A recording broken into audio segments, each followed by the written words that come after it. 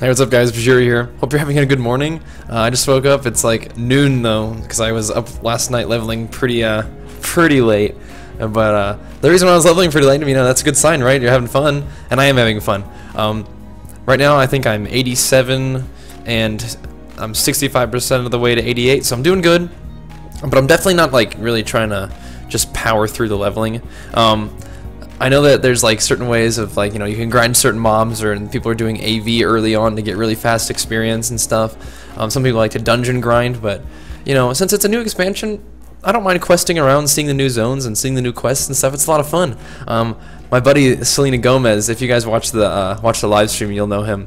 He actually ended up getting a server first, just overall, plus of course server first warrior, since he was the first guy at all to do it, and he did that by well, actually, I'm not even gonna say, but he got server first doing a more repetitive strategy, but that is a really effective way of getting to level 90 really fast. That's what you're after.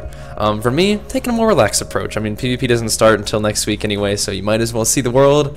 Maybe you can get some rep along the way, get some gold, get some quests done, get involved in the story that Blizzard has put together for this new expansion, and definitely see all these beautiful new places that they made. So I figured I might as well be guided along the path that Blizzard is laying out for you, just so you can be immersed in their story that they're trying to tell, and I think that's pretty neat. So that's what I'm doing right now, having a blast. I haven't really been putting out as many videos on YouTube, or at least not as many like high production value videos. I had a Fury video that I wanted to make, and I'm still planning on doing that, even though it'll be like level 90 in WoW.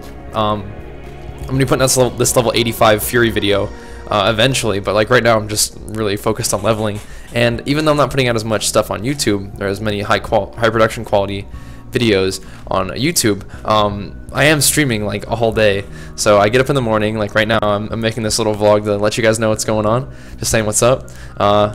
So I'll be streaming in the morning, and then I go work out, and then I come home and stream some more, and stream until I go to bed, just because that's what I'm doing right now. I'm just leveling it up, and I might as well hang out with you guys on the live stream, just because you guys keep me going, and it's just always fun to hang out with you. So streaming a lot, leveling pretty hard, well, not pretty hardcore, leveling pretty easily, pretty relaxedly, but in a fun way, consistent way. Definitely just going quest to quest, see what's going on. But if you guys want to come hang out with us, it is at twitch.tv/Bajheera. After this vlog goes up, or after I finish the vlog even, I'll start to stream up for the morning. We'll stream for a couple hours, I'll go to the gym, come back, do it again. But just as like an update to some of the things we were talking about in the last vlog with like Gung Ho and Game for Glory, you guys like blew Gung Ho away. They were so surprised and so like happy about how many of you guys actually went and, first of all, checked out their website. But second of all, like actually bought some Gung Ho. So that's awesome, you guys. I knew that you guys would do an amazing job supporting me, as you always do. And I know that if you guys did get Gung Ho, you're gonna love it. So thanks for doing that. Awesome job. I hope you guys continue to do that. I hope you like Gung Ho enough to get some more for yourself. I know I do. I have it on auto buy because I love that stuff.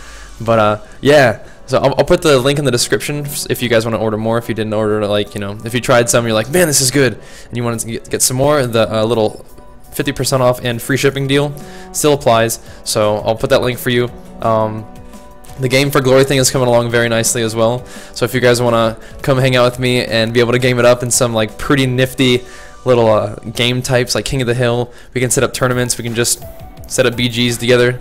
Game for Glory is something that you want to do. I'll put the link in the description there, or for that thing as well. So I want to get that stuff out of the way, because I don't want to oversaturate with all these nice little business deals and like promotions and stuff, because it's really exciting, awesome stuff, really good signs of progress, and of course really cool things I can give away to you guys.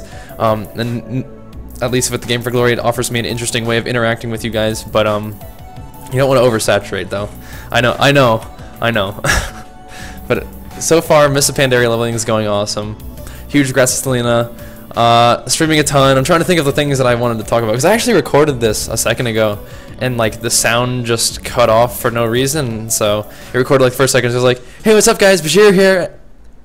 And I was like, "Fuck." But oh yeah, I guess they're changing certain things about warriors again. The warrior nerfs, they don't. Oh, these mobs better not aggro me. I'm watching them. Okay. The warrior nerfs didn't feel too bad. It's like, it's annoying to have your class nerf for no reason, and unfortunately at level 90, I'm pretty sure they're going to be nerfing the Avatar Skull Banner Dragon Roar thing. I mean, like, not because it's like, it's just like a little too much, it feels like, a little too much burst.